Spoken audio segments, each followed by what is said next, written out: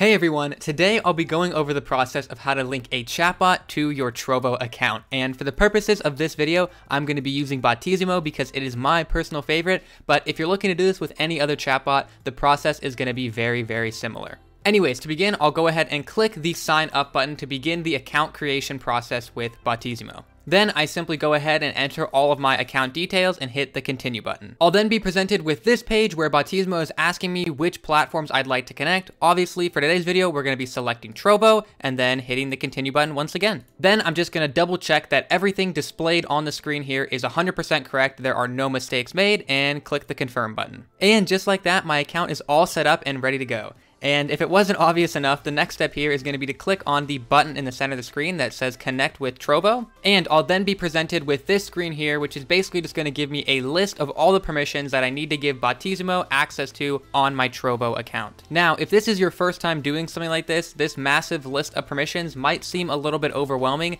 but just know that these are basically going to allow Botisimo to do all of the various functions and features that you're going to want it to be doing. So once you feel comfortable giving it all these permissions, you just go ahead and click the allow button. And it's that simple. Botisimo is now linked to my Trovo account. But we're not quite done yet because as you can see here, Botisimo must be a moderator in your channel for all features to work. So I'm going to head back over to Trovo, go over to the chat box down here and type /mod and then the username Botisimo and click the enter button. And now everything should be 100% working and ready to go for my stream. So yeah, that's it. Now I can head back over to the Botisimo website and start working on all of the custom commands that I'd like to have for my stream. Hopefully this video was helpful to you, but as always, if you have any questions or concerns, please feel free to leave those down in the comment section below.